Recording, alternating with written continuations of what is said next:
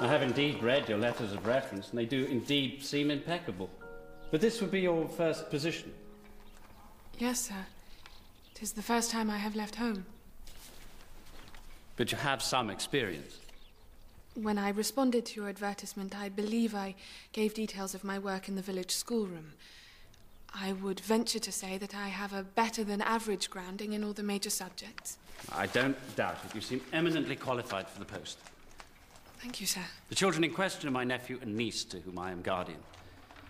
My brother died on active service in India, and his wife a year before from yellow fever. I'm very sorry to hear it. So I am, as I say, a bachelor. I've not a pennyworth of paternal understanding, and I travel a good deal. Do you? I'm abroad much of the year.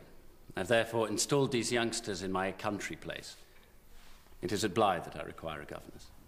I have no preference as to location. You do not? Splendid.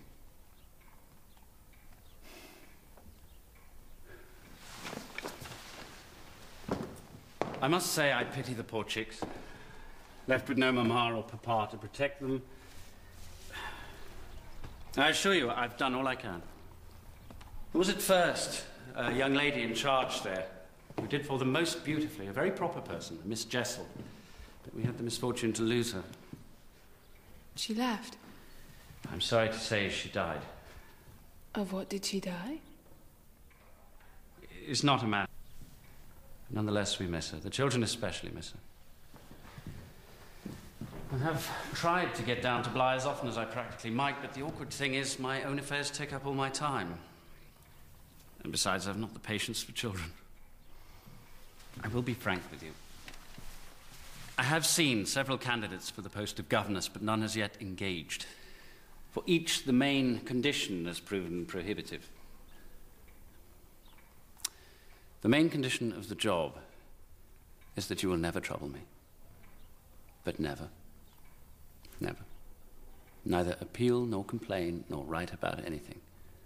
But meet all questions yourself, receive all monies from my solicitor, take the whole thing over, but leave me alone. The minute you arrive, you will naturally have full responsibility. It really is imperative that I am not disturbed. As for the boy, he's away at school.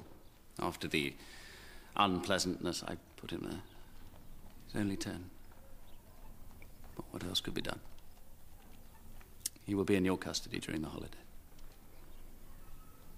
I have not yet said that I will engage. You would be doing me the greatest favor. You would lighten the burden. I should be forever in your debt.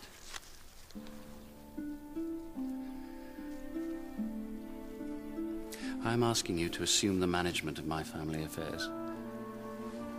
I would not ask you had I not the highest estimation of your abilities. May I place my confidence in you?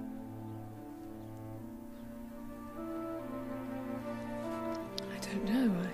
May I?